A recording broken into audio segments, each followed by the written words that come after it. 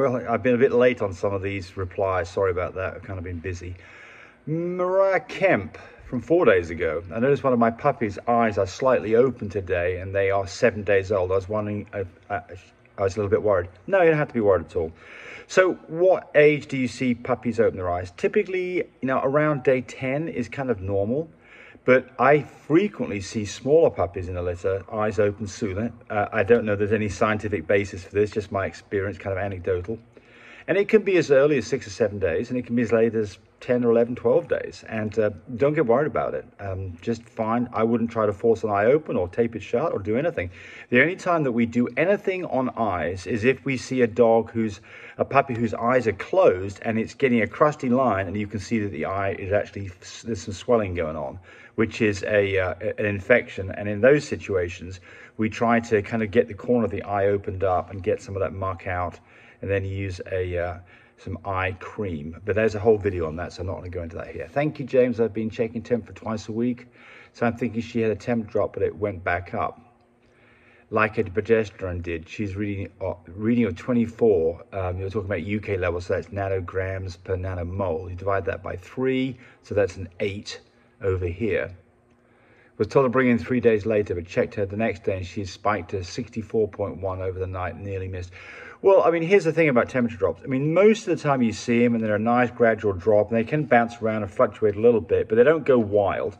But sometimes they do. Sometimes you don't see them at all. So this is why any one of these things by themselves is not a definitive measure of when the dog is ready to have a C-section. So, the things we look for first is temperature drop, not eating food, normally puppies within 24 hours, then nesting, typically puppies within 12 hours, and then panting, beginning stages of labor. And then finally a progesterone level of 3 or less. But I've seen all of those things not show, even the progesterone level. Progesterone levels are by far the most reliable. But I've seen dogs go into labor with progesterone levels of above 3, especially when they've got one puppy in there. So you just got to stay with it, keep on top of it, watch for the signs. And if you're in doubt, get a progesterone test, and if you're still in doubt, wait till you see the beginnings of labor. And just to add to that, you can get in a situation with a single puppy where puppies can get distressed inside mum and need to come out, although you're not seeing all the signs. So it's kind of difficult, but you need a good vet to advise you on what to do. Okay, next one. Oh. Great stuff with the background taking over you, destroy the whole profession of the setting the wardrobe. Well, this is a very organic, raw channel. We don't do any editing, we just stick it up there. So it's all about the content and not really about the background. We could do better on it. We could have a whole production team in there. I'd have makeup on, I'd look beautiful, but it wouldn't change the content. So bear with us on that. I think one of the things that we need to work on occasionally is the audio, especially in the car. I think that's a bit rough. So that's something that we need to work on.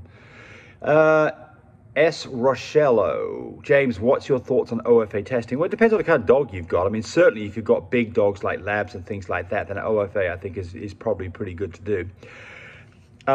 So in Frenchies, for us, if we don't have mums and dads that have, these knock knees, these knees that are splaying out where their knees are flying around when they're walking around, and you can see that in our puppies.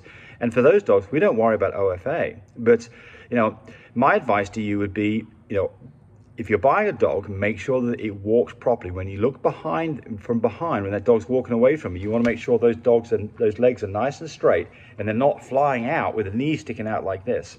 You're probably fine. I don't think you're going to find very many people in the Frenchie world doing OFA testing. What about Michelle Hernandez? What about a brown or dark blacky gooey discharge coming out at 30 days of pregnancy? Look, in all these situations, when you've got a pregnant dog and there's a discharge going on, especially as you get closer up towards the actual due date, any kind of discharge is worrisome. A green discharge is very worrisome because that means a placental tear. More of if it's black and gooey, then you wonder whether or not she sloughed a puppy. She's part of an immature puppy has been produced. And sometimes, depending on how late that is in the whole cycle, you may be able to see the thing has got some structure to it, and it's obviously the remains of a puppy. It may be not look like a puppy. But what are you going to do in those situations? The answer is not much. What we do is, if we've got any concerns about this, first, take the temperature. If the dog's temperature is 102 or high, it's time to go to the vet and see what the heck's going on. And at that point, probably an x-ray and see if you can see what's going on. The second thing is, no, I can't remember what the second thing is now. What the hell's the second thing? Well, the first one was take the temperature. We know that. Oh, yeah, put the dog on bed rest. Yeah, stick it in a crate. Don't let it jump around for the next 48 hours. If there's a little tear somewhere, let it heal up. And you're not having surgery with the dog. You don't want to force a C-section at this point because puppies won't survive. But if the dog has got problems, and that would be evident by high temperature and things have gone septic inside the dog, it's time to have C-section done or a spay or whatever. But, that's not the norm. The norm is this little tear and the whole thing's fine and you have a normal pregnancy. Well, this kind of fits in with this one. Cinderella says, just want to know if my female jumping up on me to get some love is dangerous for her pup. She's 45 days pregnant. Well, so 45, you're 15 days out, you're 2 weeks away from having puppies. That's the time that we, and especially with a dog that's obviously pregnant, that there's a lot of weight hanging down there, that you do want to limit activity. If you're a woman, you wouldn't go ride horses the last, probably month of your last trimester of your pregnancy. I know some people do, don't get me wrong. And I'm not saying that you shouldn't be active, but at the same time, active to a level that's not, you don't want to be chasing cars, running after balls, jumping off couches and beds. That's not what you want to do, because you could get what the person before is asking about, which is a discharge, which is basically a puppy that's been tore slightly away from its placenta and now has some a leak going on. Okay, let's move up here a little bit. Sorry. Eunice didn't like my bottle feeding. She says rough handling those pups like that could actually cause twisted stomach, internal damage for future owners to have to deal with the aftermath of injured dogs. Okay, well, try to be careful with them, please. Okay, so comment taken. We never had a problem with this.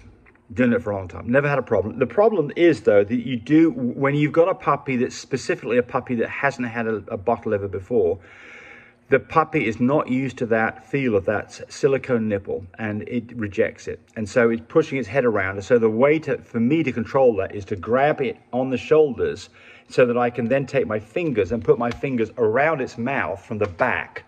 So I can control the movement of the head and get its mouth open slightly and stick that nipple in there. And typically, once they've got the first taste of milk, they know what's going on. You don't have to do that anymore. But, excuse me, I'm going to sneeze. But it does take a little bit of firm handling. So I know you're interpreting that as rough handling. Obviously, you don't want to rough handle puppies or any dog, but I don't think that's what I'm doing here. So I'm going to poo-poo your comment a little bit. But again, keep it up. Got things you don't like me doing, tell me about it. Christine Dominique Cortez got my first AI on July the 28th and 26th. When is expected due date for C-section? Well, you didn't give me the levels, the progesterone levels, but I'm assuming, let's say that the first one was done on a 15, which would be the right date for a vaginal AI. It'd be 61 days from that date. So that brings you from July, August, September. So it's the 30th of September, April, June, and November. So that would bring you to around the 24th of July or September. It's going to be close. It's going to be close. But again, that's not the due date. That's not the definite due date. That's the approximate due date. That is the time where you start looking at what's going on probably 4 days before that date to kind of get an idea about all the signs. Okay. Let's see if we can get one more in here. Don't understand this one. Chris Oates. You don't mix water with goat's milk powder. You don't mix warm water with goat's milk powder. It kills all the goodness out. Surely people know that. Well, let me ask you this question. You've got to go feed a puppy some milk, goat's milk. Do you feed it cold milk, goat's milk? If you do, you're doing it wrong. Look, don't boil it. You can certainly boil the nipple and the bottle in a bit of what I do, actually, if I haven't used the bottle and the bottle's not fresh, is I'll take a bottle, put a bit of water in it, throw it in the microwave, let it get really nice and hot, swirl it around, you get some steam coming out the top of the nipple, then empty the whole thing out, put your powdered milk in there with your water, and it's just warm water that the same temperature that you'd use for a baby, stuff that feels warm to your wrist. Not going to do any harm. It's not going to do any degradation to the milk whatsoever. And I would never feed something cold to a puppy. You're just putting more load on a puppy. So your comment acknowledged but not agreed with. All right, there we go. Christina Carey. So if I was to build my own portable incubator, I would only need a heating pad, no fan, no humidifier, no oxygen concentrator. So let's talk about these things in order. So the first thing is you've got to have some way to control the heat. If you're using a heating pad, so the problem with the heating pad is you've got puppies who are now laying on something that's got electricity going through it, and it's going to get mucky and dirty. And so, not crazy about that as a solution for you, but I mean, you could put it into a plastic container or something, and you could put it underneath the floor with a double two containers, one on top of the other. You could make a heating tab work. You've got to have some way of controlling the temperature. You've got to have a thermostat. The problem with heating pads that you buy, commercial ones that you can buy at Walmart for humans, is they don't, they have a built-in timer where they shut off typically after 2, 4, or 6 hours. And you can't circumvent that. So you can't leave a puppy in there, because at some point, if you left the puppy in there for more than the time between it going off, it would just get cold and the puppy would be in trouble. So I'm not crazy about your heat pad thing, but you could do it with a heat pad. Now you ask about, I don't need a humidifier or an oxygen concentrator. You typically don't need a humidifier if you're heating the puppies up from the floor, because you're not heating the airspace up and making the airspace dry. So in those situations, you don't need a humidifier. We don't use a humidifier with our incubator because it's a floor heated system. And by the way, ours is a metal, we manufacture a heating plate made out of aluminum that goes physically under the floor, so there's no contact with the puppies whatsoever at all. There's no problems of shock or the thing getting wet. You can clean the whole thing out. Then the last thing you asked about is an oxygen concentrator. That's a different thing. If a puppy's having problems breathing, it needs an oxygen concentrator. If a puppy has pneumonia, it needs an oxygen concentrator, and you're not circumventing that by any incubator. You've got to go get an oxygen concentrator, and I recommend, if you can do much of this, that's exactly what you do. Hey, thanks for watching. Bye. Hey, thanks for watching the video. I really appreciate people who subscribe to me. It helps me, encourage me to do more of these videos. But do remember, disclaimer here, I am not a vet. I'm not a licensed medical professional. I'm purely a person who's been breeding dogs for the last couple of decades. Any information that you got from this video, use at your own risk. There's nothing implied here, and certainly this should not be used as a substitute for advice from your veterinarian or your medical professional. I hope you enjoyed the video. Come back for more of them. Bye.